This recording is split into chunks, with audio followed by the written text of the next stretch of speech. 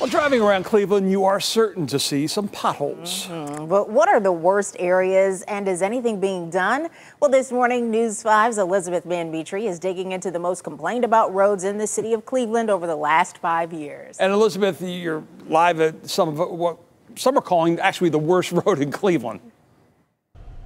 Yeah, that's 117th and Lorraine. It is considered the worst. It's had over 37 complaints since 2017.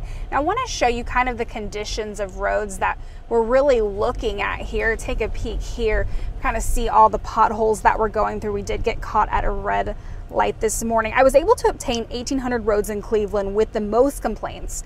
In the top 20 intersections on 117th, made that list 4 times. This is my baby. She's a work in progress. John Pappas loves his car. 77 LTD. I put all new carpet in here. All new carpet because his coffee spilled over the seats while driving to work on 117th Street. That's also why he's had to replace his shocks twice. And I drive all over Cleveland, and I've noticed that this is probably about the worst. Where he works is close to 4 areas, all with the most complaints for potholes. 117th Street and Lorraine, Madison, Carbon, and Brea.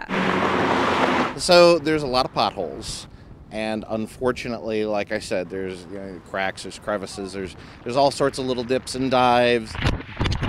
Just to give you a little bit of perspective of where 117th Street is, I'm standing on 117th right now. That's Cleveland right there, and right here is Lakewood. Driving this road could mean paying a price. This is one of the worst roads in Cleveland. I think I've had to have my tires replaced, and my brakes have gone bad. The holes are really deep. They're not small little potholes. Stephen Scowery with Tire Choice, located on 117th right off the 90 bridge, says this road keeps them busy with customers in need of a tire repair. Every day, at least 3 to 10 times a day. Sometimes it's a rim, not just the tire anymore. So we reached out to the city to see if any current work is being done on 117th or plans for the near future. In a written statement to News 5, the city of Cleveland says there are 84 requests for servicing potholes in those specific areas during that time frame, all of which were completed and closed. Thus, it is clear that the work always gets completed. They go on to say the majority of pothole repairs are completed within 2 weeks, many of which are completed in less than a week. You can see here that they've tried to patch the areas of the road, but those who live around here say that it's not enough. They'd like a more permanent fix. Is patching it enough? No, they need to redo the whole thing. They're filling them in, but not quick enough. So for now, John will look for detours or keep a lid on his coffee. And a good car is like a good woman. You take care of her, she'll be there when you need her.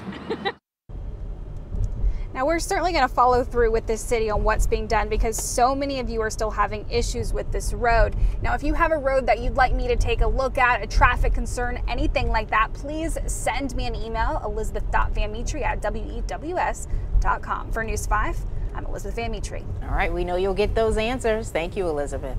Well, here's a deeper dive into the Cleveland streets with the most requests for pothole repairs over the last 7 years. You can see West 117th and Lorraine is at the top of the list by a wide margin. West 11th Street and Spring Road in Cleveland comes in at number 2 with 20 requests for pothole repairs. Brook Park Road and State Road comes in at 3rd with 19. West 3rd Street and Quigley Road comes in at number 4. And Mohican Avenue rounds out the top 5 with 16 requests for repairs. We have posted the entire top 10 list of streets under this story on our website, news5cleveland.com.